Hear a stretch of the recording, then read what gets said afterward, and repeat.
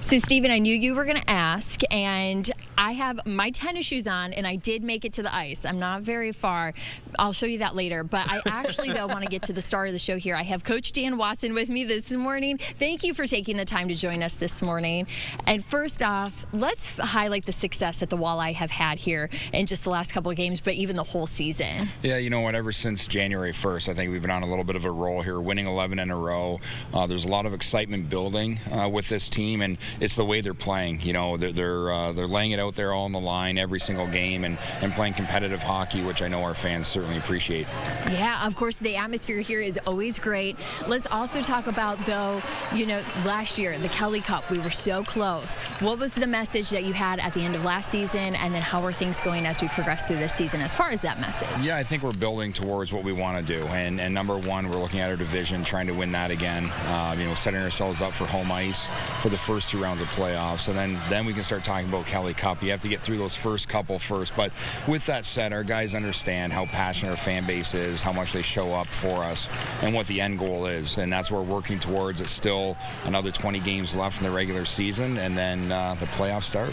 Yeah, and even looking at the record, it doesn't seem like whether we're home or away, we're still doing just fine, but really talk about, you know, what do the guys say about, yeah, we're playing at home, and what do they say about the fan base? Well, it's unbelievable. I mean, the fans are a big reason why there's a lot of people, a lot of players here. You know, they attract a lot of the high-end talent. Players want to play in front of people, not empty buildings, and you know, 8,000 people here every single game. It's electric. It's a lot of fun. Certainly the energy and the emotion that they bring to our team is fantastic. All right, let's also kind of get back to business because I know that you're working. So how does the rest of the schedule look? Maybe some difficulties? Is it going to be, you know, an easy skate through it? What are we, you know, what should we be keeping an eye for? Well, after this weekend, we do have 5 games in a row on the road, but then we have 9 of our final 10 games here at the Huntington Center. So our schedule kind of sets up for us to have success, hopefully get some healthy bodies here, make sure everyone is ready to go once playoffs hit, but I like the way our schedule sets up for the remainder of the season. Well, that's good. You know, get that help here at the end. You did talk about some, you know, healthy bodies. How are we doing as far as injuries? Should we be back to full strength here? Soon, I think soon. We have a defenseman and 2 forwards out right now, but I think they're healing, they're mending, and you know, not to give up too much information on their injuries, but probably within the next couple of weeks we should have everybody healthy, ready to go, which is a challenge for lineup, but those are the big decisions I like to have. Yeah, and let's also real quick though talk about our goalie, man. He's been holding it down for us. Yeah, both. I mean, John Lethman, goalie of the month, and then Sebastian Cosa as well. Both goaltenders have played extremely well for us since the new year.